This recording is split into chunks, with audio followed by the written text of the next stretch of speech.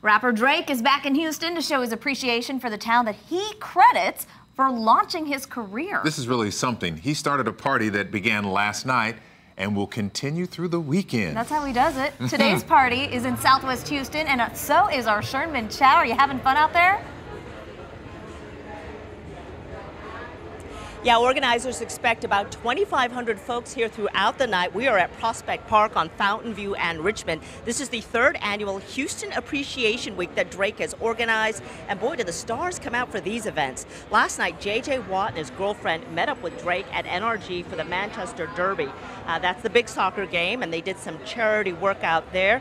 Drake has been around H-Town for, in and out of H-Town for a while. The 30-year-old rapper lived here for about 3 years. That's when he met up with Lil Wayne and Bun B, and he credits the Houston rap scene with showing him the ropes and teaching him the business early on. And boy, was he a standout student. Now, officially, guys, this is a hookah party because, well, Drake likes hookahs. Take a look. We got a whole set of them right up here. This company actually comes from Canada. This is Ali Habibis, and you're pals with Drake, huh? Yes, that's my brother.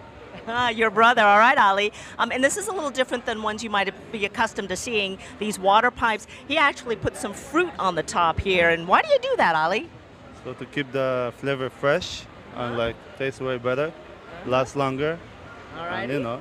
All right. Well, so it smells good and it's good and tastes good. All right, smells good and tastes good, he says. All right, so the word is from the PR folks that Drake and his crew may be showing up in a little bit, sometime after 5. We will keep an eye out for you guys. But yeah, the party is getting started here. Back to y'all. I can't wait for Sherman's selfie with Drake. Yeah, I know. That's coming. Give her a couple hours. Night's just starting.